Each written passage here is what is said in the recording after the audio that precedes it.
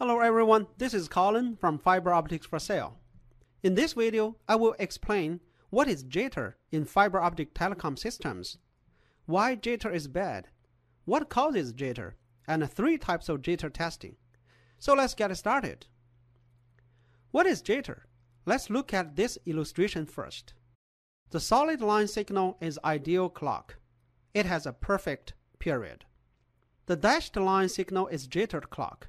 We can see that the rising edges of the jittered clock have a displacement from the ideal clock. The timing difference is marked as J1, J2, J3, J4, and J5. This phenomenon of timing displacement from its ideal position is called jitter. The amount of jitter varies periodically. The jitter period is the interval between 2 times maximum effect or minimum effect. Jitter frequency is jitter period's inverse. According to ITU-T G.810, jitter frequencies below 10 Hz is called wander, and at and above 10 Hz is called jitter. The bottom figure shows a plot of the relative displacement versus time. This is called the jitter's time function. So why is jitter bad for a fiber optic communication system? Here is an eye diagram that shows the distortions caused by jitter. In order to accurately determine whether a given bit is a 1 or a 0, the signal should be sampled at the point where the vertical eye opening is maximum. This decision point is set by the recovered clock signal from the data bits. But the jitter causes this decision point to move away from the maximum eye opening point. So the decision of a 1 or 0 can be wrong if the jitter is too big.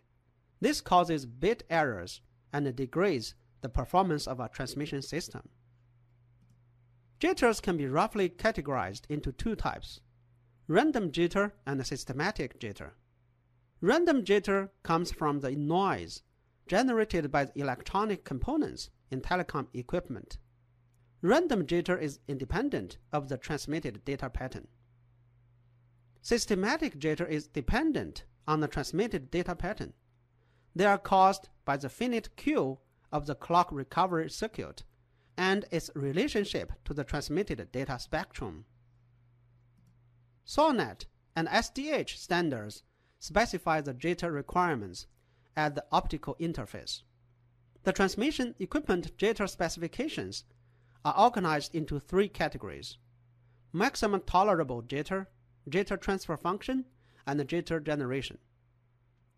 Jitter tolerance measures how well the receiver can tolerate a jittered incoming signal. For telecom equipment, jitter tolerance is specified using jitter tolerance template. Each template defines the region over which the equipment must operate while maintaining a better than specified bit error ratio performance. This figure shows OC48 jitter tolerance template. Jitter transfer function is a test of jitter transmitted from input to output of a regenerator. It is a ratio of the amplitude of the equipment's output jitter to the applied input jitter. This is to ensure that once installed in a system, the equipment won't cause an acceptable increase in jitter. This bottom figure shows an OC48 jitter transfer function test. Jitter generation is also called intrinsic jitter. It measures the jitter at an equipment's output when there's no jitter applied at input. So there you have it. Please leave your comment below if you'd like to see other topics. Don't forget to visit foforsale.com for more free fiber optic tutorials. I will see you in the next video.